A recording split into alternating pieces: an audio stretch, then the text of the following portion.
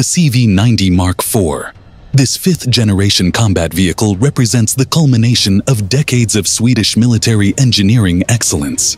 Today, we'll examine its lethal capabilities, focusing on its main gun, anti-tank guided missiles, fire control system, and protective features. Let's begin with the heart of the CV90 Mk.IV's offensive capabilities, its main gun. The vehicle features the advanced D-series modular turret, which provides exceptional flexibility in armament options.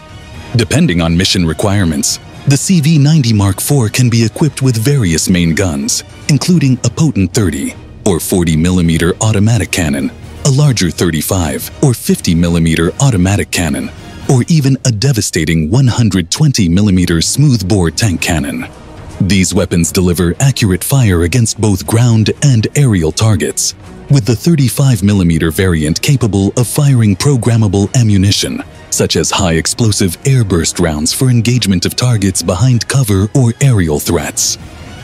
This versatile armament package allows the CV90 Mk.IV to engage everything from heavily armored vehicles to dismounted troops and even low-flying aircraft or helicopters, making it truly multi-role in combat capability. The CV90 Mk.IV incorporates sophisticated anti-tank guided missile systems. The Spike LR is a long-range fire-and-forget missile with impressive capabilities. The advanced Spike LR2 extends this reach to 5,500 meters.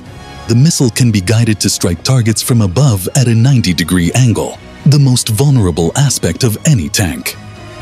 The CV90 Mk.IV can also integrate the newer Acheron MP 5th generation guided missile system.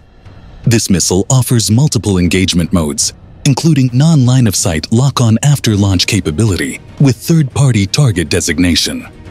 The CV90 Mk.IV's exceptional accuracy is made possible by its advanced fire control system. It employs the UTAS, Universal Tank and Anti-Aircraft System. This system provides remarkably high hit probability against both ground and aerial targets, allowing the operator to keep the target centered in the reticle throughout the aiming and laser range-finding sequence.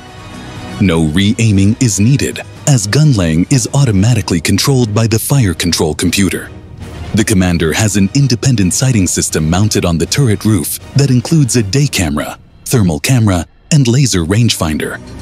The fire control system is further enhanced by the integration with BAE Systems' iFighting network, which processes sensor data in real time using artificial intelligence algorithms and augmented reality support. The CV90 Mk.IV can also be networked with Lynkeus micro UAVs for extended battlefield reconnaissance, allowing over-the-horizon targeting for its missile systems. Now, let's examine the vehicle's protective features.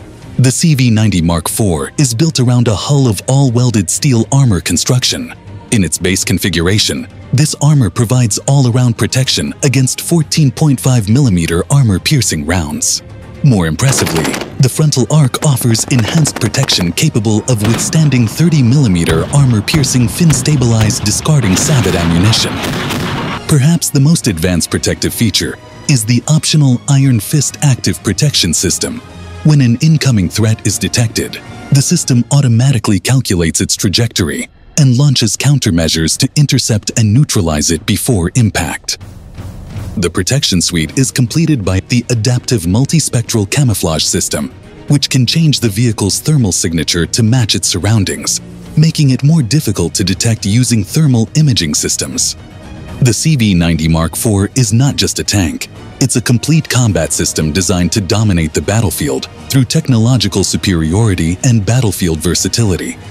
Whether engaging enemy armor at long range, providing fire support for infantry, or defending against aerial threats, the CV90 Mk.IV stands ready to meet the challenge.